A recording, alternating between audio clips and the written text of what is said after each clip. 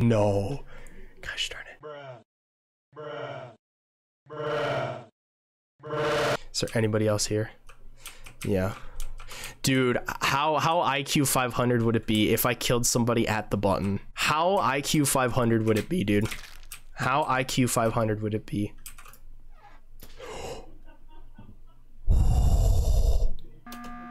No. Gosh darn it. Okay. And I saw Ethan go into a vent. What? Oh. In the cafeteria. No, dude. I was in the bottom right of the map. Hold on, Zeke. What were you doing though? Why did you went up and then you went back down? Wait, whoa, Zeke. What? I'm so used to playing with mini tasks, so I'm so used to having them scattered.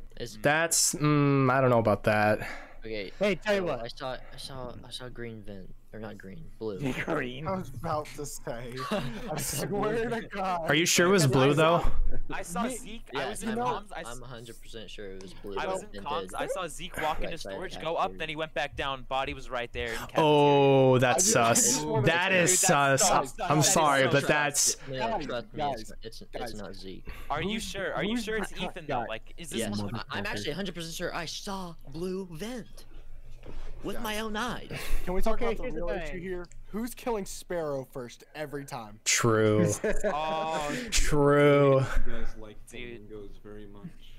Here's the thing. This is how when I'm playing with other people, if someone says they're 100% sure and if they're wrong, that person is the next person to get ejected. Okay, yeah, you have full permission. No, but the thing is, that's fair. You have right away from the to vote me out next round if it's not. I'm gonna say Zeke though, because that is pretty sus. Okay, I'm gonna vote. Hold on, who's voting Zeke?